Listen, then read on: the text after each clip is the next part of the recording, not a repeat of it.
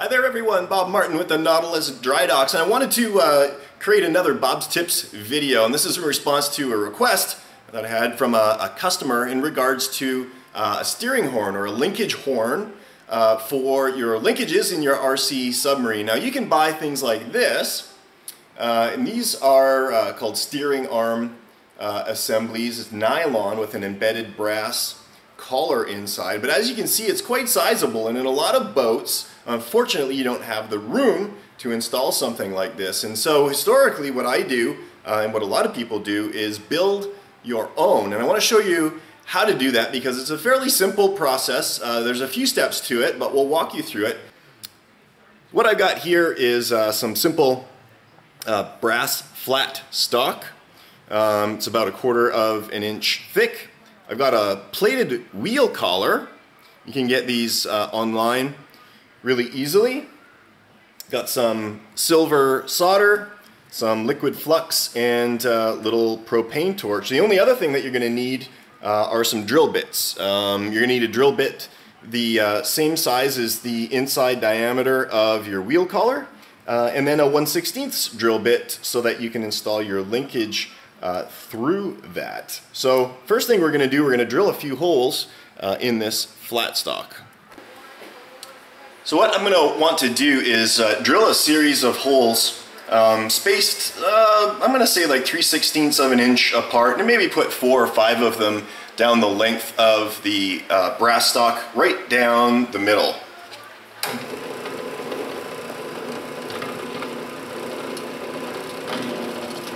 Alright, now that we got that done, what I'm going to do is just going to round off the outside corner there and grind off the lip that got created on the bottom there.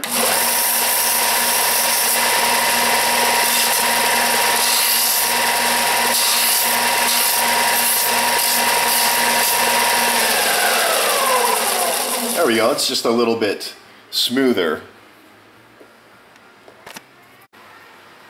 Alright, now we're going to get to the soldering part. What I'm going to do is I'm just going to put a little drop of liquid flux right there, and I'm going to pre-tin the brass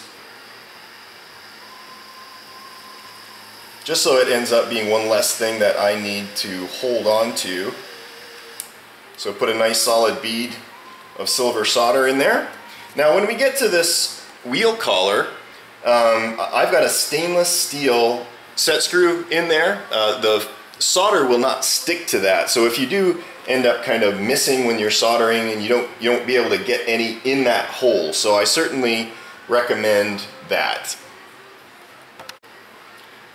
So what you're going to want to do now is be mindful of which direction you want the set screw to be facing, either left, right, or of course out the back or the front, depending on your application. In this particular case, I'm going to have it pointing off to the right hand side.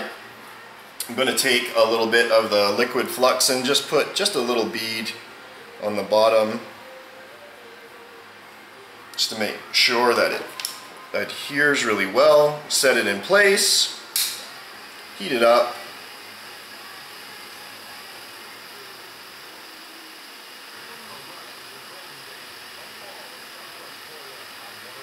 and that's settled down in there.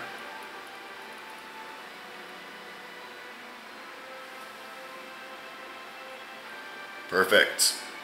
So that is now completely fused to the brass stock. Now what we're going to do, I'm going to let that cool down. I'm going to cut it free, grind it down, and then we're going to bore out the center of that wheel collar, and we're going to be pretty close to being done. Alright, here you can see our assembly. Like I said, I'm just going to take my side cutters, snip off the brass rod, and we end up with this little bit rough looking version. I'm just going to grind off these corners.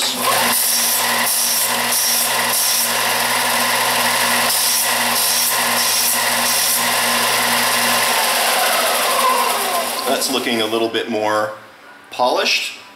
We're going to grab our 1/8 inch, in this particular case 1/8 inch drill bit, set it up in the drill press and get ready to press that through the wheel collar. Alright, I'm just going to go ahead and grab the assembly with my pliers here. Make sure that it's flush on the board. And one thing I did do is I removed that set screw. You do not want to drill into that as you drill through here. So let's bore that down.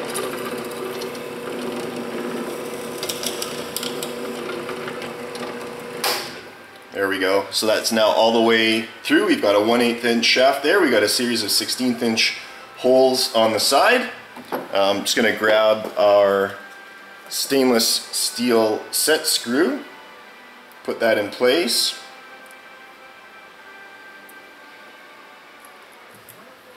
And we've now got a completed horn assembly. I'd say the whole thing took me, you know, about 5 minutes.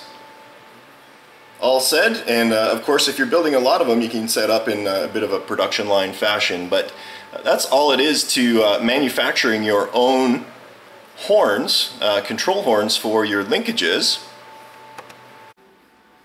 Well, there you go everyone. Again, this is Bob Martin with the Nautilus Dry Docks. Thanks for joining me. I hope you enjoyed fabricating your very own servo horns. If you got any questions, you'd like me to touch on something in these videos, just pop me an email. You can email me at bob@rc-sub.com anytime. Thanks for joining me. We'll catch you next time.